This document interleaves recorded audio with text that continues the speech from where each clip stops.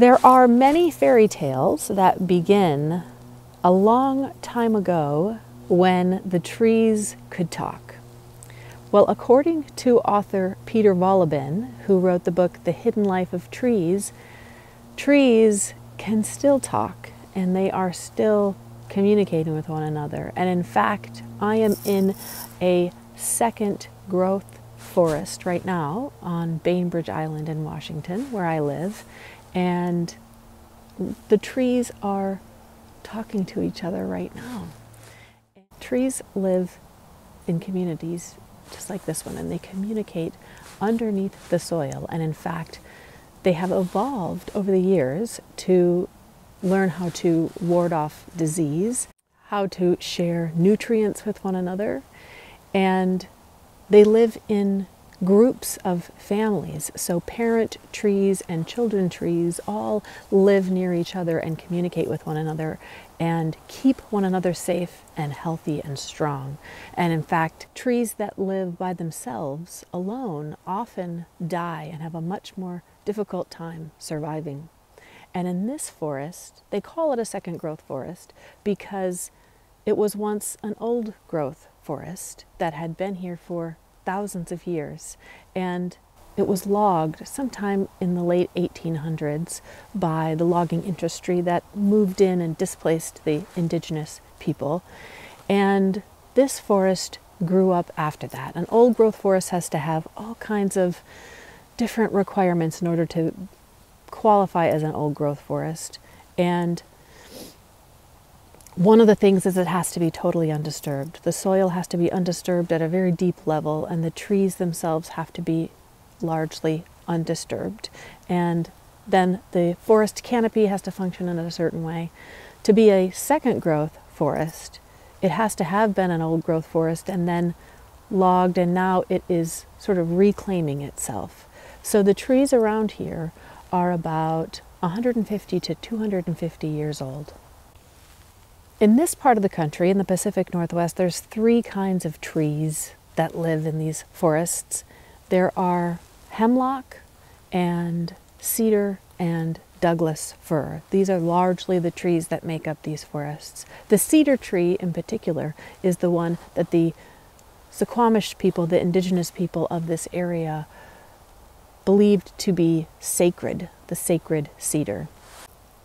And so when we think about what it is that we can learn from the teachings of the trees, well, one of the things that we can learn is the community. The community of this forest functions in such a way that it can actually reverse the effects of climate change. It can actually suck up ozone and carbon dioxide and transform it and make the area around it healthier.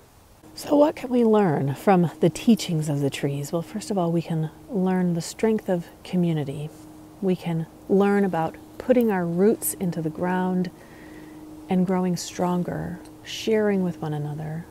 And we can imagine ourselves rooted deep into the ground. The trees around here, this tree right behind me, is rooted deeply into the ground and in conversation with all of the trees around it and growing up.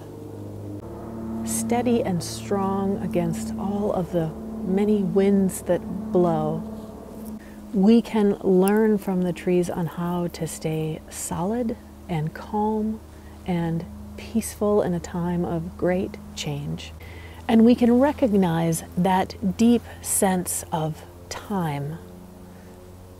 250 years, some of these trees around here have been here. Imagine that, and those aren't even considered old growth trees. Old growth trees often live for thousands of years. Imagine what it means to live that long and to be in conversation with the planet for that long.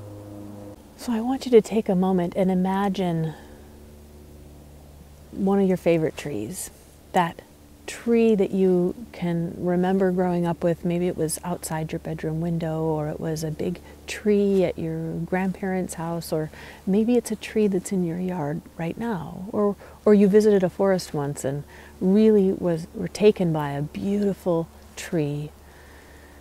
I want you to call that tree to mind right now and think about, what was it that connected you to that tree? Its size, the energy of it, the age of it, and how solid it is when you touch a tree, how solid it feels, how rooted into the ground it feels, and how we can connect with that. The trees have so much to teach us. I feel grateful to live in an area of the country that has so many beautiful trees, and I feel like the Lorax, I feel like I speak for the trees, and that it is up to me as a person who lives on this land, who benefits from this land, to speak for the trees and to be a steward of the trees. What can we learn from the trees? Their steady, patient growth, their strength, their seemingly immovability, and the fact that they live forever and have seen so much, and that quietly, underneath the soil, they communicate with one another, and they have little networks of communities.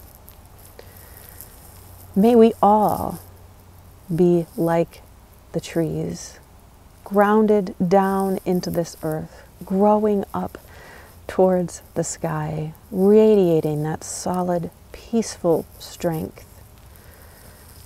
And yet, underneath it all, in constant relationship, in constant community with one another. So I encourage you to go out and find a tree today and put your hand on it. Even if it seems silly, even if it's the only tree around you, even if you can't get outside, which some of us can't, and there is a tree that you remember, or there is a tree in your mind, the perfect, most beautiful oak tree, and you can put your hand on it, and you can connect with that energy. May we all be like the trees together, a community of trees, communicating with one another, sharing knowledge with one another, and with an awareness of our connection to the earth, our connection to trees, and to one another. Amen, and blessed be.